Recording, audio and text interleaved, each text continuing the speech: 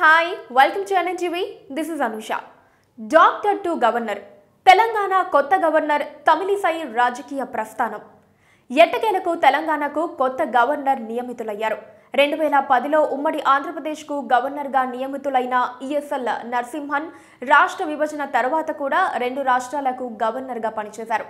తెలంగాణ రాష్ట్రం ఏర్పాటయ్యి 5 సంవత్సరాల తర్వాత రాష్ట్ర ప్రభుత్వం కొత్త గవర్నర్గా తమిళనాడు బీజేపీ అధ్యక్షురాలు డాక్టర్ తమిలిసై సౌందరరాజన్ నియమితులయ్యారు.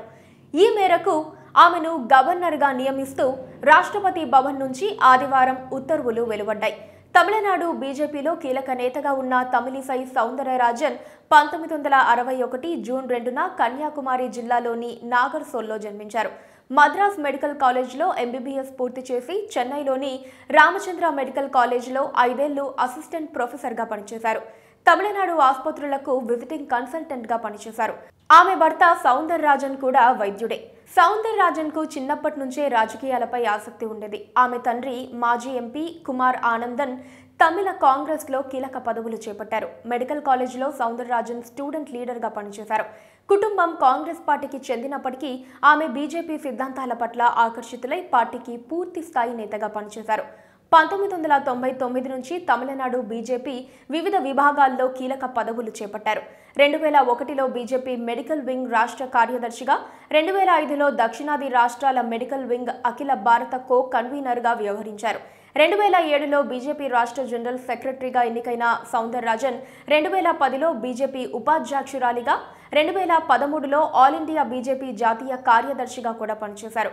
2014 ఆగస్టులో పార్టీ ఆమెను బీజేపీ రాష్ట్ర అధ్యక్షురాలిగా నియమించింది.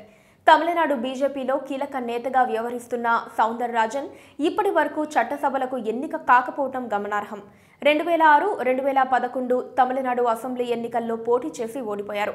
2009 సార్వత్రిక ఎన్నికల్లో ఉత్తర చెన్నై నుంచి, 2019లో తూత్తుక్కుడి నుంచి ఎంపీ అభ్యర్థిగా పోటీ చేసి వరుసగా 3 రెండవ స్థానాలకే పరిమితమయ్యి 2014, 2019 సాధారణ ఎన్నికల్లో బీజేపీ స్టార్ క్యాంపెయినర్గా ప్రచారం నిర్వహించారు. రాజకీయాల్లో మంచి వక్త అయిన తమిళిసై తమిళనాడు సుష్మా స్వరాజ్గా పేరొందారు. సో చూసారు కదా వ్యూయర్స్, ఇలాంటి మరిన్ని విషయాల గురించి తెలుసుకోవడానికి మా ఛానల్ని సబ్స్క్రైబ్ చేసుకొని పక్కనే ఉన్న బెల్ ఐకాన్పై క్లిక్ చేయండి.